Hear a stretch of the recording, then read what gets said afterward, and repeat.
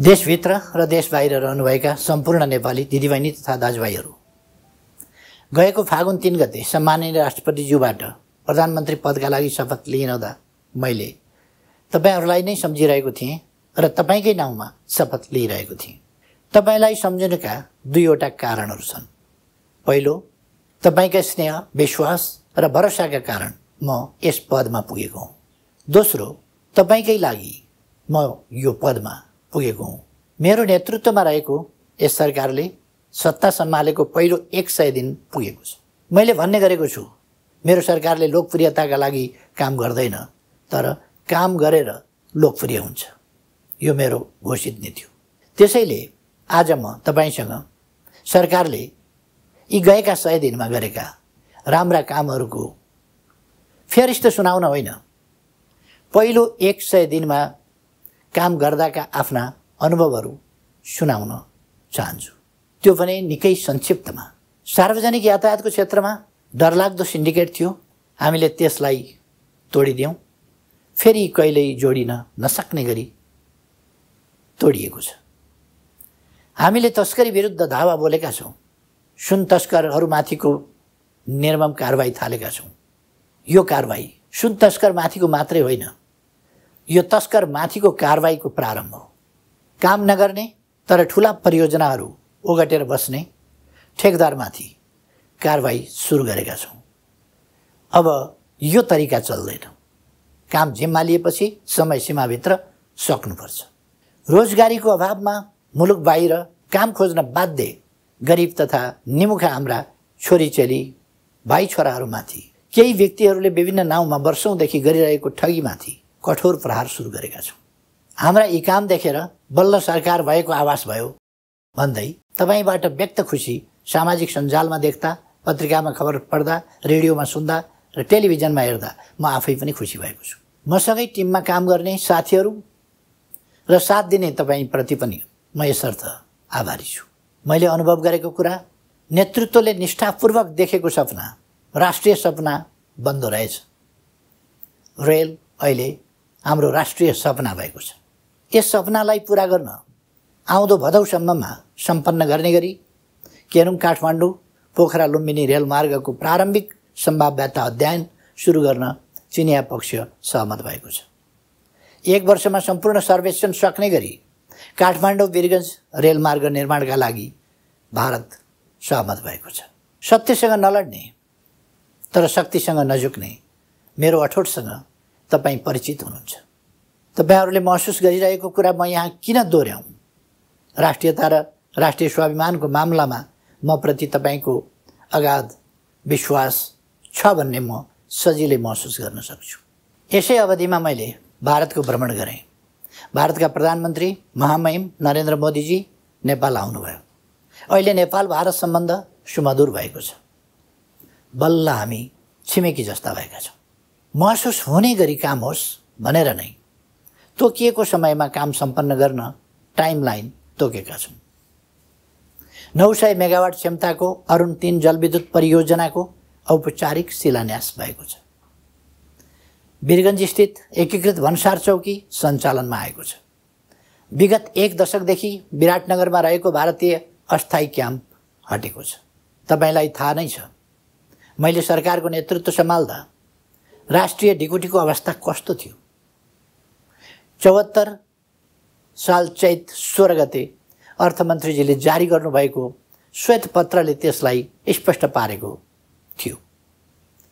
जर्जर अवस्थामा अर्थतन्त्र पुगिसक्दा पनि अनावश्यक विदेश सैर गर्ने र राज्यलाई आर्थिक भार बोकाउने प्रवृत्ति जारी थियो। त्यसलाई नियन्त्रण गर्न र मितव्ययिताको नीति लागू गर्न 2वटा महत्त्वपूर्ण निर्देशिका जारी भएका छन्। वैदेशिक भ्रमणलाई उपयोगी, पारदर्शी र व्यवस्थित बनाउन जारी गरिएका निर्देशिकाले राज्यको करोडौँ रुपियाँ जोगाएको छ। मेरो नेतृत्वको यस सरकारले जारी गरेको सार्वजनिक खर्चमा मितव्ययिता र प्रभावकारिता कायम गर्ने सम्बन्धी नीतिगत मार्गदर्शनका कारण 1 वर्षमा 15 अरब रुपियाँ बचत हुने घोषणा गर्न पाउँदा म गर्व गर्छु। नेपालमा अब भ्रष्टाचारीका दिन गए। मैले सबैले सुन्ने र बुझ्ने गरी भन्दै आएको छु, म भ्रष्टाचार गर्दिनँ, अरूलाई पनि भ्रष्टाचार गर्न दिन्न। हाम्रो देश अविकसित छ, त्यसैले सबैभन्दा धेरै मेहनत र परिश्रम पनि हामीले नै गर्नुपर्नेछ अगाडि बढ्नका लागि। तर सार्वजनिक विधा हामी कहाँ नै धेरै थिए, त्यसको प्रत्यक्ष मारमा तपाईँ हामी सबै परेका थियौँ। हामीले केही विधालाई पूर्ण रूपमा र केहीलाई आंशिक रूपमा कटौती गरी देशभरका कार्यालयहरूबाट काम गर्ने समयमा करिब 250 घण्टा थप गरेका छौँ। कार्य समयको दृष्टिकोणले 250 घण्टा थप भनेको 1 वर्षमा थप 1 महिना बढी काम गर्नु हो। 80,000 सरकारी कर्मचारीले गर्ने कामलाई मात्रै लिने हो भने पनि यसबाट 1,92,00,000 कार्य दिवस नाफा हुन पुगेको छ। यसको लाभ तपाईँ हामी मिलेर लिनेछौँ। यस कामको असर विकासका प्रयासहरूमा प्रत्यक्ष रूपमा सकारात्मक रूपले पर्नेछ। अब नेपालमा लोड सेडिङ इतिहास बन्दैछ। यसै 100 दिनमा देश लोड सेडिङ मुक्त भएको घोषणा गर्न हामीलाई सफलता मिलेको छ। मुलुक ऊर्जावान बन्दैछ। तपाईसँग यसो भन्न पाउँदा मलाई खुसी लाग्छ। त्रिभुवन अन्तर्राष्ट्रिय विमानस्थल अब 21 घण्टा सञ्चालनमा आएको छ। हिजो बन्द गरेका विभिन्न एयरपोर्टहरू धमाधम सञ्चालनमा आउँदा तपाईहरूले व्यक्त गरेको खुसी मैले महसुस गरिरहेको छु। सुर्खेत विमानस्थलले सिङ्गो कर्णाली प्रदेशको आवश्यकता पूरा गर्दैछ। राजविराज विमानस्थल सञ्चालनको विषयलाई उदाहरणको रूपमा मात्रै उल्लेख गर्दा पुग्छ भन्ने मैले ठानेको छु। शिक्षित बालबालिका हाम्रा भविष्य हुन्। बालबालिकाहरूलाई स्कुलमा भर्ना गर्ने अभियानमा तपाईँको समर्थनलाई मैले सरकारको अभियानमा जनसमर्थनका रूपमा लिएको छु। एउटा जानकारी दिउँ, 753वटै स्थानीय तहमा मान्यता प्राप्त प्राविधिक शिक्षालय स्थापना गर्ने, प्रत्येक स्थानीय तहमा न्यूनतम 1 उद्योग ग्राम स्थापना गर्ने र प्रत्येक सदरमुकाममा रङ्गशाला निर्माण गर्ने लक्ष्यतिर देश अघि बढेको छ।